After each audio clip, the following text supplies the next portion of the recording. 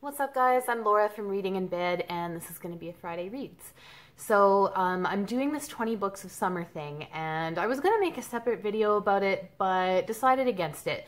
It's really a book blog based challenge, and I typically like to keep the blog things on the blog and the booktube things on the booktubes, and so I think I'm just going to do it that way, but I will provide links to everything below if this is something you're interested in. It's hosted by Kathy over at 746 Books, who is a OG book blogger and someone I really respect, both because she's stuck to the theme of her blog, for the whole time she's been doing it, which is the fact that she counted her TBR, like the book she owned and hadn't read, came up with 746, and since then, like since 2013, has been, reading through that list. So very admirable, and she's, very well known over in book blog land and in the publishing industry in the UK and all this stuff. So she's great. And she's been doing this 20 books of summer thing for 5 years now, I think.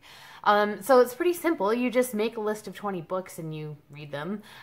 This year it happens between June 3rd and September 3rd, so we've already been at it for 10 days or so.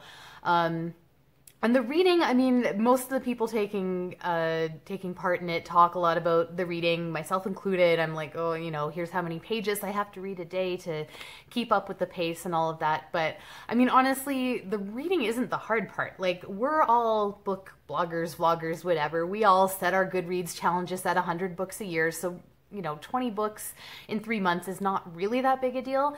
And even if it is, when it comes to reading, you can just apply blunt force to it, just stay up later, get up earlier, and you can kind of just power through it. But really, the challenge with 20 books a summer is that you also have to review them.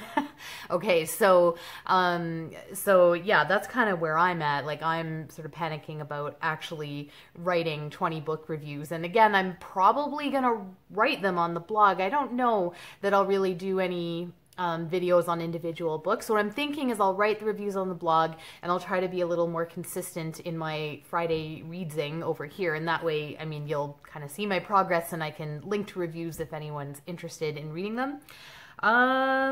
So yeah, I think that's all I wanted to say about the challenge. I am already falling behind in the reading too. So even though I say like it's not hard to keep up with the reading, it actually is. So yeah, the struggle is happening already. I've finished my first book, was Winter Journal by Paul Auster, and there's a review of that up already. I have just finished my second book, which was The Watch That Ends the Night by Hugh MacLennan. I am in the middle of this one here, Me and Earl and the Dying Girl, and I'll be starting on book number 4 sometime this weekend, which is Little Reunions by Eileen Chang. So I won't talk much about Winter Journal, but because I just finished this one, so The Watch That Ends the Night, this is a Canadian classic. Like, this is a canonical, taught in schools kind of classic, though I didn't get it in school. And it's one of those books where I know it's objectively good, but it just didn't do a lot for me. I shouldn't even say it didn't do a lot for me. It did. Like, it was really interesting. I learned a lot about, the fact that the Red Scare happened in Canada too, about Canadians who went and fought in the Spanish Civil War right before World War II broke out. These are topics that I sort of knew a little bit about, or yeah, I kind of know that happened, but yeah, didn't really understand it. It's set mostly in Montreal in kind of the 30s, 40s, early 50s. So, the way the landscape is described and the city at that time is described is, it's very beautiful. It's very affecting. But I guess it's the characters that didn't get to me, and the plot is just super overwrought. I mean, it kind of has to be. It's a love triangle essentially, and the woman in the love triangle is dying of a degenerative heart disease, and she's known that her whole life. So she's living her life, under a sword. I think they put it, that she could die of a heart attack at any moment. So yeah, that is a very dramatic and overwrought kind of situation. The one, Jerome, one of the two men in this love triangle, goes off to fight in the Spanish Civil War. The other one stays home, and there's lots of political discussion and lots of just lots of dramatics over the relationship. That just, it it didn't ring that true to me. I don't know. Like I say, I know it's a good book, but there were things in here that interested me that didn't go anywhere. Like, for example, the daughter of Kathy and Jerome, she in the present day is like 20 or so, maybe 19, and she has this conversation with her stepfather, who is the other point in the love triangle, like this very open conversation about how she's thinking about losing her virginity and like, is this the right guy and when am I going to do it? And it's like 1951, so I'm reading this and thinking, wow, like I've never had this open of a conversation with my dad. So that was a little, but it didn't go anywhere. Like the conversation happened and then that was sort of it. So yeah, there were certain things that left me wanting more. The political stuff was well done and informative and very applicable to the current day in many ways. And I think that's what I'm going to write about in my review. So anyways, I'm glad to have read it. It's, you know, it's a Canlit classic, but is it going to be one of my favorites? No, not really. So then that means we have to talk about Me and Earl and the Dying Girl. I'm not done yet. I am actually listening on audio, though I have this paper copy too. And this morning, I had this sitting out. My kids were very drawn to it because it's like such a colorful cover, and even, you know, the inside has a lot of sort of graphic design elements. So they were looking through and they're like, oh, like they thought it was a kid's book and they wanted to know what it was about. So I kind of told them what it's about, and then they said, oh, that sounds dumb. And it is dumb.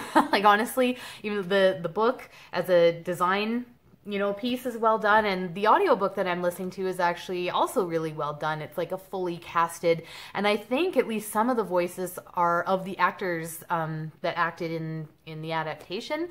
So like as an audiobook and as a print book, they're well done, but the actual, like the content is like not good at all. So you wait for my review, I guess. We'll see how savage I get on this book. And oh yeah, I did want to mention, so with the 20 books this summer, I made my list. All the books on my list are ones that I own and haven't read, staying very true to sort of Kathy's thing on her blog. But I acknowledged that I had some library holds that might come in and might sort of disrupt that whole process. And so one of them has come in this week, and that's Ghost Wall. And now I'm just deciding, do I just read this thing, which is 110 pages, and not count it, or do I replace one of my 20 books with this one, which would certainly cut down on my page count a little bit. But to me, that's cheating, right? So I haven't quite decided yet. We'll see what I do with this. I've just started, but yeah, I mean, yeah, it's good. Duh. Like everyone's raving about this. Okay, so that's pretty much what I'm reading. So other than that, I just wanted to give a couple of quick shout outs to some other booktube channels. First of all, to Amy at the Dusty Bookshelf. If you're paying attention at all, you know she's a central figure in this current sexual harassment scandal that is kind of rocking booktube. And, you know, I don't have much to say about it other than go watch Amy's video. I'll throw my support behind that. But what I wanted to recommend actually with Amy and the Dusty Bookshelf is actually her Friday reads. She's like a master of Friday reads, and I don't think I've really talked about that before, even though I'm a big fan of Friday reads in general. I like doing them myself, and I really like hers in particular. Now, I haven't watched her, the one of hers that came out today or last night, but last week's Friday reads was like a perfect example of why I love her Friday reads so much. It was just her kind of going down this rabbit hole with W. Somerset Maugham, and it wasn't like, you know, part of a reading challenge. It wasn't her setting up like some TBR and inviting people to join. It was just like a very organic, you know, her following her own tastes and her own instincts. And that's what I like about her. Like, she knows her own taste and she knows what she likes to read, and she just reads it. And that's why her channel and what she reads is unique among booktube channels, I would say. So while I haven't read a lot of Mom myself, I read The Painted Veil and it was kind of meh. Hearing her talk about him and his work was really great, and she talked about this book that's like a collection of magazine articles that he wrote. It's called Books and You, and it's really written in the style of a book blog. Like, it's just him sort of going off on books he likes and books he doesn't like and making recommendations. And I found out that this thing is actually available on Project Gutenberg, so I'll link to that below, because like, I've just sort of quickly scanned it, but it's really fun, and it's the sort of hidden gem that I would never have found on my own. So only someone like Amy is gonna kind of unearth these things. So excuse me, go check her channel out. You know, check out her statement on, you know, what's going on in BookTube, certainly if you need to catch up or you're uncertain of what's going on, but do check out her Friday reads as well. Also, of course, Adam from Memento Mori has returned from his annual hibernation, which is ironic because he lives in a place that doesn't really have winter, but he does this every year. So he's back with the mid-year book freakout tag, which he does every year. So that was just really good to see, and I'll be doing that one pretty soon. And finally, Rick from Another Book Vlog is back after a bit of a hiatus, and, you know, somehow he's come back with, I think, 2 25, 30-minute videos that were like single book reviews, and he's still getting tons of views and comments, and I'm like, how?